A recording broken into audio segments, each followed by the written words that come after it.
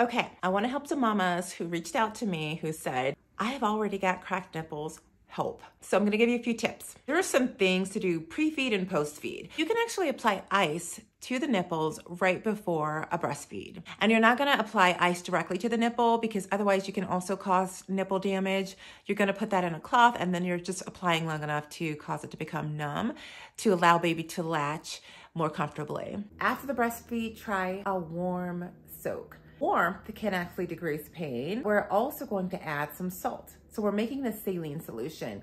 1/2 teaspoon of salt to 8 ounces of water. So while you're hydrating, you're also applying warmth, which can also be very comforting. While we're on the breast and we're talking about the breasts themselves, there's a strategy in terms of the order in which you offer the breast. Start on the least painful side. So baby's usually ravenous and ready to eat. The first to last can be more intense. The second offering is usually a bit gentler. So now let's look at what